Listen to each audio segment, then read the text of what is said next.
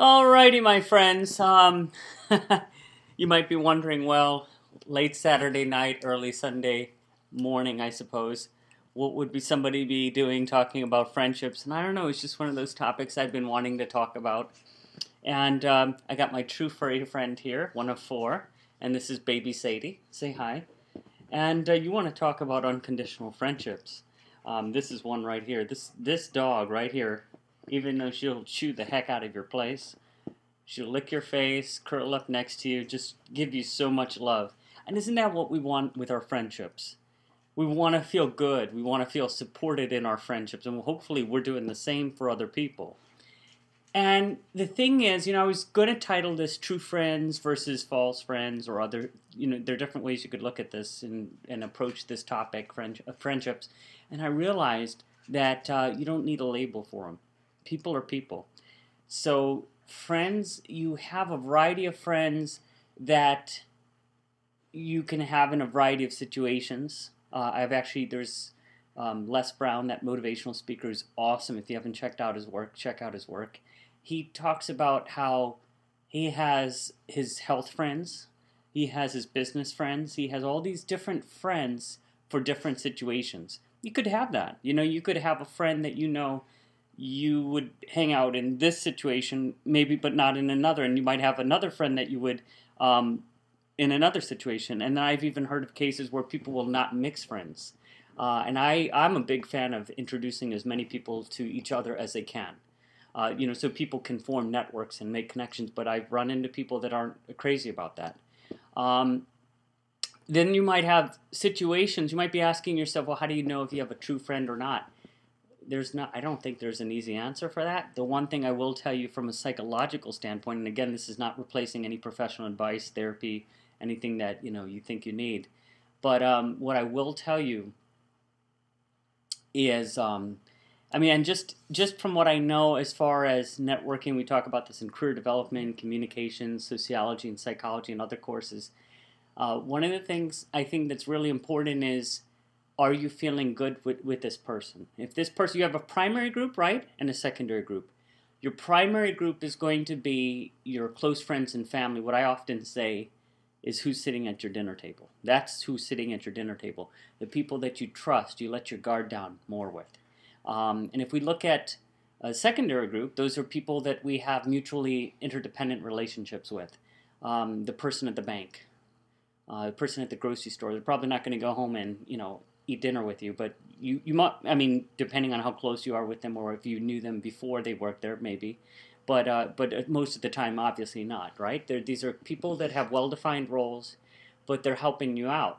So once you know that, okay, I have a variety of situations and encounters with people throughout the day, right, whatever that happens to be, your friends are going to draw from that. You have, and this is really interesting, because you have a variety of friends that match different phases of your life and different roles that you've been in and different situations. For instance, you have a childhood friend that you still keep in touch with, and that friend knows everything about you, but if you haven't kept in touch with that friend throughout, you might be bonding more with your older memories. And then there are other cases where that friend will have kept up with you.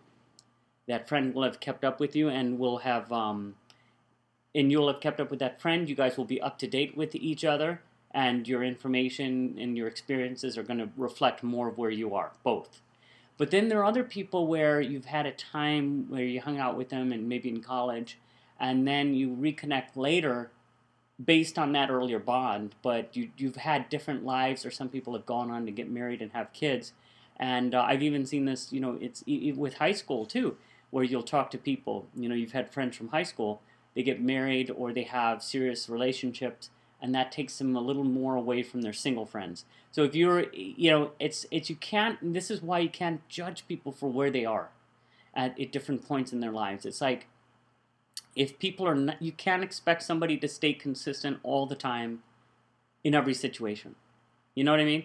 It's like if you have a friend in one situation, at one point in time, they're going to be the best friend perhaps to you, and you're the same, and then things change, people grow. And notice, for your soul's growth, that's important that certain people drop away so other people can come in. And from a soul's level, there's no judgment about it. But at a personality level, we have this hanging on behavior, right? That you must stay my friend, or maybe you're possessive. I'm not saying you are for sure, but there are people that are saying you've got to be like this all the time, and you're my friend, or only if you're that way.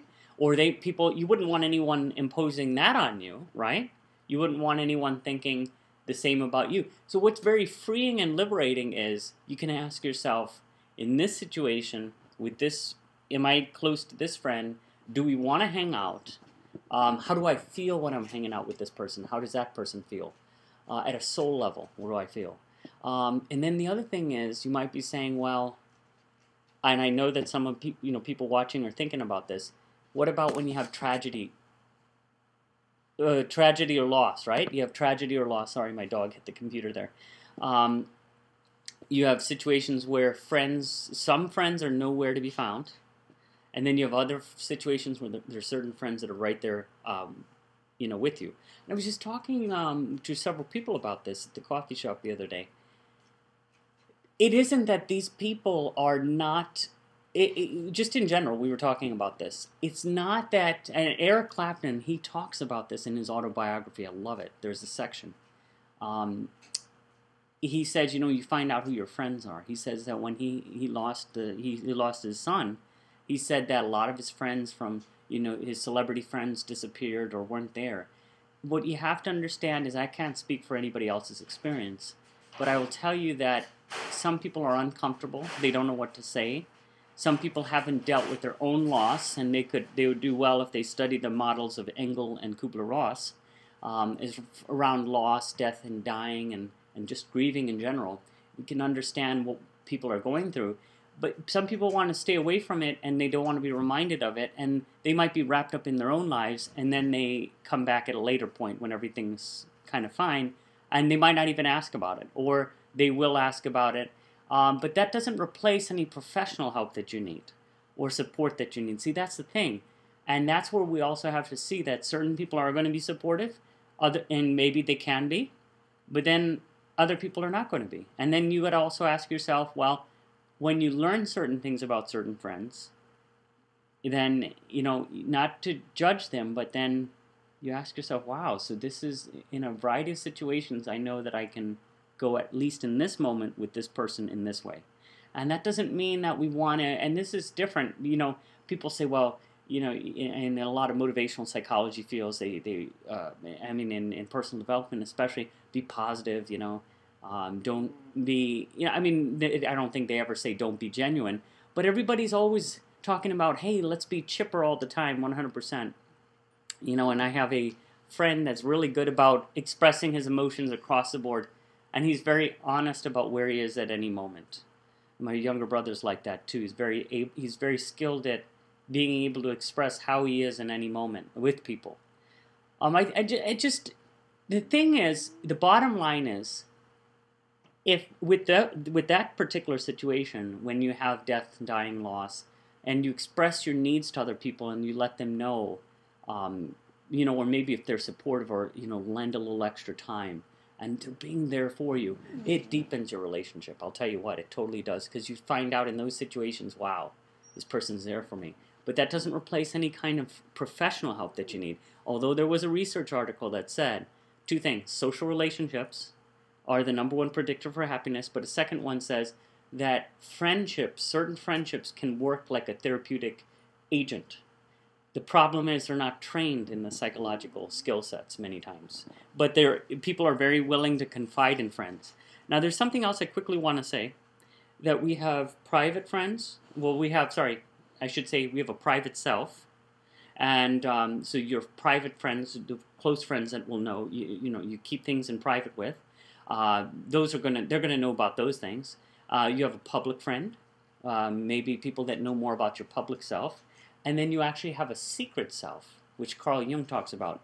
You have a shadow self, a part that you're confronting, that you kind of are holding back. See, if you work through any issues across those, the secret part of yourself, the private part, and your public part, then what happens is then you create a balance. The more harmony you can get across three, the easier people know who you are in the situations. You see what I mean? It's like you know what you're getting. You know who you're interacting with.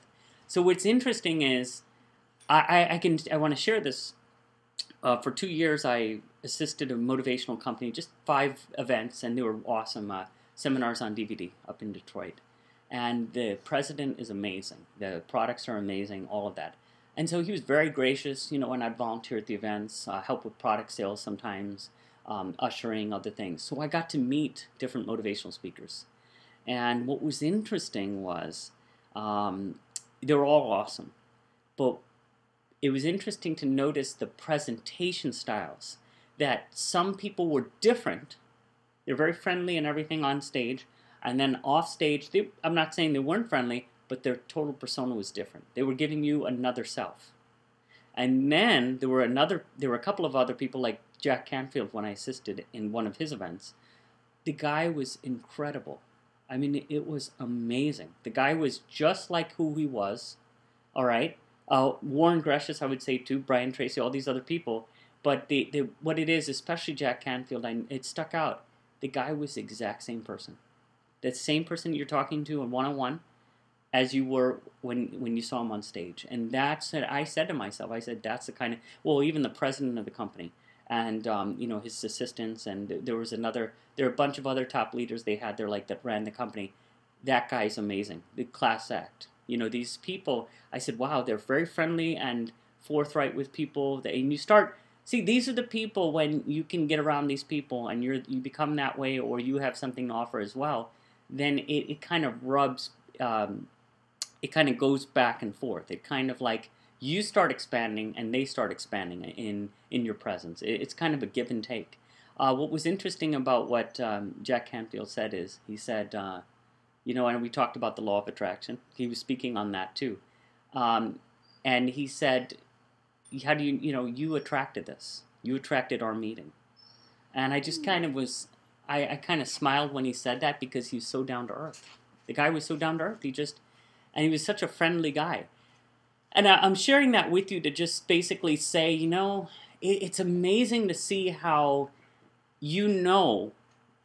with certain people that, wow, this is somebody I could see myself hanging out with, or listening to, or shooting the breeze with, and maybe in other situations, maybe not. It's just, what's amazing is when you go through a variety of experiences and you start noticing things in life, and you go through different phases, you just know that, wow, I want to know more about this person, or I want to, you know what I mean, grow or be around this person. And that's exciting, because that kind of tells you what John DeMartini, right, that motivational speaker, talks about how whatever you notice in another person, and I've heard other people have said this too, it's reflecting in yourself, that you can bring it out. And it's pretty powerful, because then that will help you to match your set of friends at any particular time. Now, what's interesting is, so moving on here, you're going to have certain friends at certain points and not at other points. And that's part of the nature of things. So then if you're wondering, well, you need to be my friend, or you have a friend that maybe stepped out for a while and then is coming back. People come in at different points. They'll come back, and then they'll leave, come back, and they'll do all these things. And then you might have friends that stay more for the long haul. You'll even have, if I can get deep here with you for a second, friends that come in, they're in your past life in one role, and then they come back in another role in another life. So they're not necessarily your friend. They might be your enemy, quote unquote enemy. And you start questioning what even an enemy is, because it's all by soul agreement many times. So then you don't really look at enemies or your friends that don't like you at a personality level, or that so-called friends that don't like you anymore, or you felt that at one time they did. You don't look at it in quite the same way, because at a soul level, it's all planned for the higher good of everyone involved. So there are also soulmate friends, or I shouldn't say soulmate friends, I should say soul friends. Friends that you're going through time with, and that you're constantly friends with, that they're almost like you see them over and over and over in a similar fashion. I had a past life reading. Well, I was under hypnosis last year, and in this case, the friend that I saw, he had a different color hair. He was also a religious scholar back then, which is amazing. He's also into religion in this life. And there was a soul recognition, even though he looked physically different. I saw him. I saw what he looked like. It was incredible. I saw him standing in front of a church. And apparently, he was a buddy of mine at that church, which is a Protestant church. It was in New England, and I could describe the church, and this is where you need one of those, what are they called, the spirit artists or graphic artists, whatever they are. They're these people that can see what you're seeing, and they can draw it out. And I wish the person would have done that, because that church, I would love to have seen it. It was on top of a hill, and he smiled. He was holding a Bible. He was waiting for me to come, and then we're going to go into the church and hang out. And it was amazing. So that was one of my past life situations, and then I told a friend about it. And it sounds so strange if you tell, hey, how are you doing? I saw you with different color hair, and you were not this other religion. You're Catholic in this life, but you were Protestant in another life. I mean, he was like, he just listened and he was interested, But it was kind of like, wow, so we were friends across different time periods. So you can go as far as you want with this friendship business. But the other thing with friends is it's something else. There's some people that are really good at having a lot of friends and maintaining a lot of relationships. They make it a priority. And then there are a lot of people that don't. There are a lot of people that just have a few. And there's no right or wrong answer. Do you have to have a few friends? Do you have to have a lot?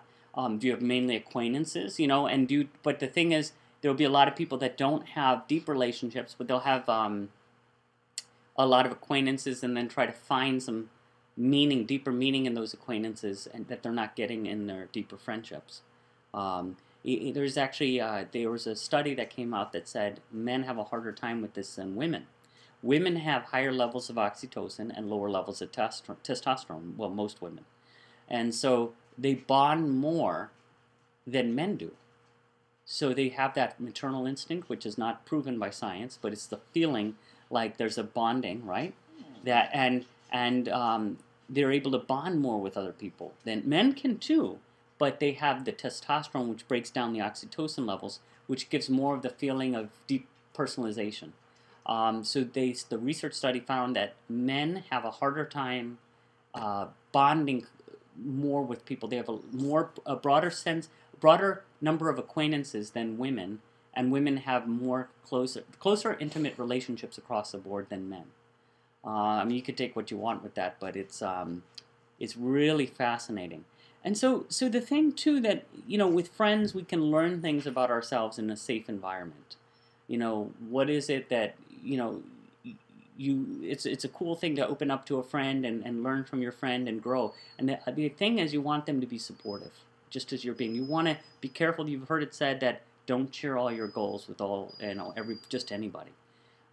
You want to be around friends that say you can do it. Now, the question of blind spots. Does your friend need to reveal blind spots? A good friend may, sure.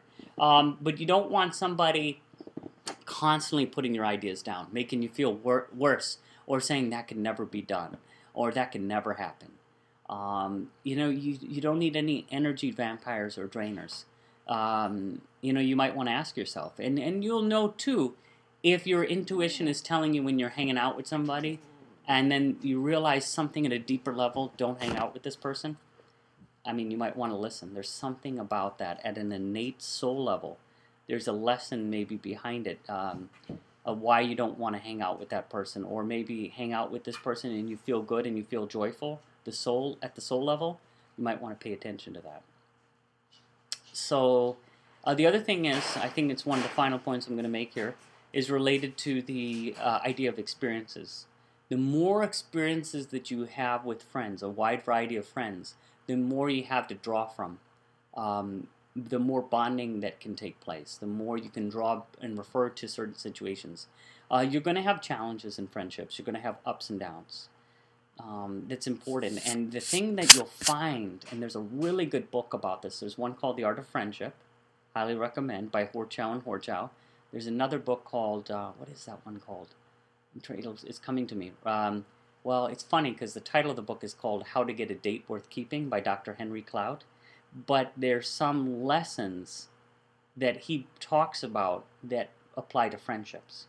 And what he says is in college, you make a broad set of friends, and then it gets smaller as you go into the work world. It's so true.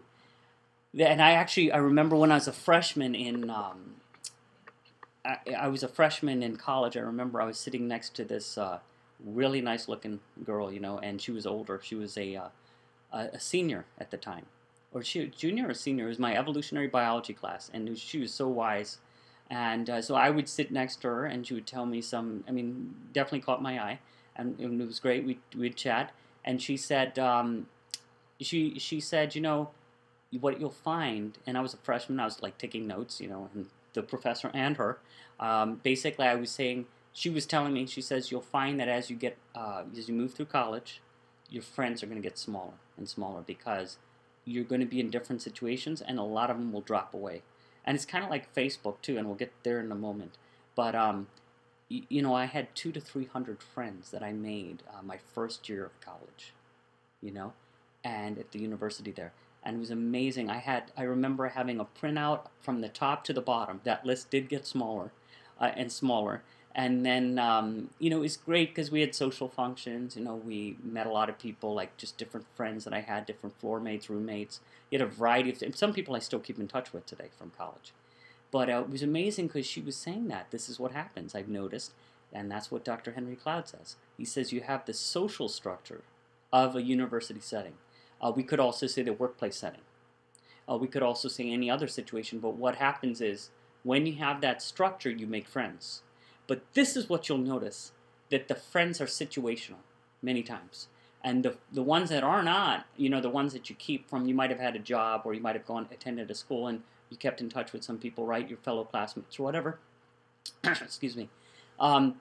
Those friends, certain ones will drop away and other ones will come in, and that's in the way of things. Okay, that's just in the way that it's supposed to happen. And what's interesting is once you don't fight that, you just accept that people are going to come in and out, and you'll do the best that you can to be a good friend and a great friend, and you'll learn from them just as they're learning from you. Then you don't really worry as far as who's your friend at a particular moment or who's not. The one thing is, you want to make sure that the friends, you might want to just make sure they're lifting you up to a higher level, that they're happy for your success, that they want you to be successful, you want them to be successful. You want them to go along further in whatever path or whatever they're interested in. It's so, so important. And so that's kind of what I've done, like my friends now. And I feel that all of the friends that I've had have been gifts at different different times in my life. And the thing I've learned is don't take people for granted. That is a huge one. Do not take people for granted. You know what I mean? Really appreciate the friends that are especially there for you. And you'll have some friends that might not be as close.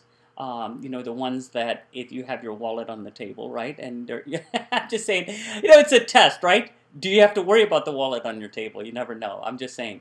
You obviously don't want any friends like that anyway, but you want the very trustworthy people in your life. And what happens is if you're open to them, they're open to you. And there's this two-way street that happens. It's pretty amazing because they respect you as you respect them. And there's a mutual respect and understanding, and you're happy, you grow, you move forward, and those you can say, that's a friend. You hang out with that person, you're not drained. You're feeling like, that's a friend. I hung out, I feel empowered, I feel nourished, I did the same. And that doesn't mean that if you have a challenge that you can't open up with that person or to that person and get a perspective, but it also means that you're handling your emotional business the best you can. You're empathetic, but you're not dumping, or you're not asking for sympathy. And I want to be sure that I'm careful here with that because a lot of people do need support. Sometimes they don't know where to go. But I'm just saying with your friends, there's a difference. Your friend isn't always a therapist. So it's important to be understanding that your friend is supportive, but they can offer listening help or other things, and you got to respect their limits. And then don't be surprised if you have those ones that disappear and then show up again after whatever number of months, or who don't see the severity of a situation that you're going through. They don't see it in your lens. They're busy with other things, or they're not as close with you as you thought they were, and it's just okay. Let those people just respect where people are, and let's get to Facebook now. The Facebook friends. And I might have a separate video blog on this because that could be a whole other lesson there. But you have a lot of friends. You forget even who you added, right, or who added you. And I've deleted, let's see, 170 the other year, and 70 just about a month ago. And you might say, well, that's cold and callous. Well, and the funny thing is, I've done the same thing in my cell phone. Let me just go ahead and share this with you. Is this making sense? So this right here, I went through my phone. I encourage my students to do it very carefully. I'm not trying to, tell anyone what to do or not to do. But what's interesting is you have a lot of numbers in your phone and so-called friends, or people that you might meet one time and you guys never connect again. That's why you want to make sure that if you meet someone, you kind of make the effort. But then if the person's not responsive after a couple times or whatever, you got to respect people. Don't expect that they're going to be your best friend overnight, the BFF, right? Best friend forever, instantly. In social situations, repeated social situations, the familiarity breeds the liking. So you'll usually become friends with people that you see over and over again, that there's a familiarity, and then it naturally progresses, the friendship.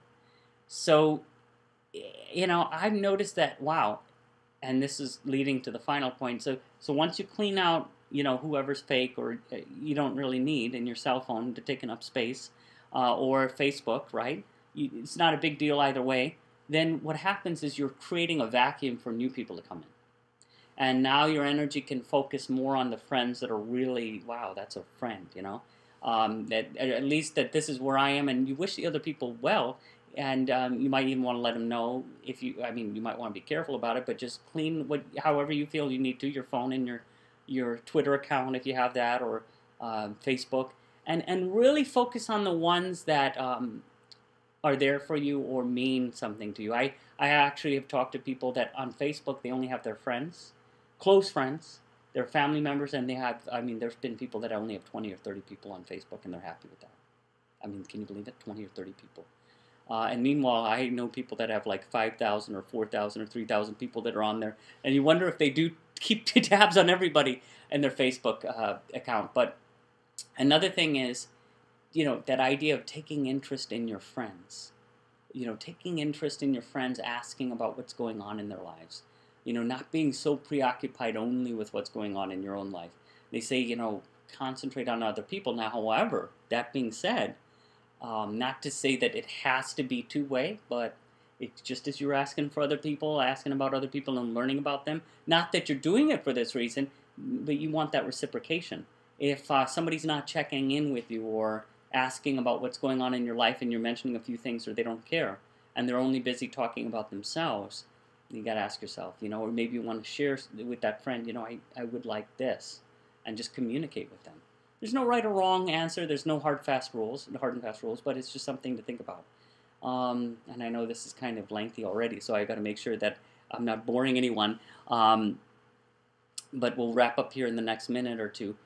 But I think another thing that I found with friends is another way that you'll meet friends is through situational endeavors that you've gone through. Like you might have gone on vacation and you were in an exotic location, or you're hanging out in an international city and you made some real good friends. In that moment, you made friends. Like these are people in that situation.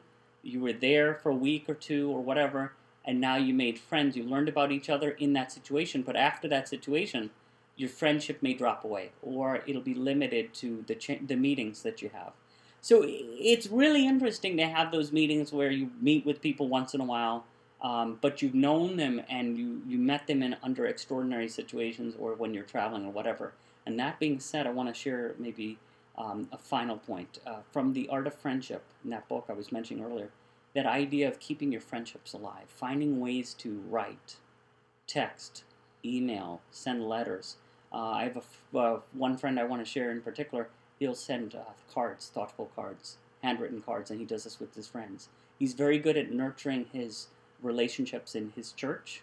His family's awesome. He does a good job with that.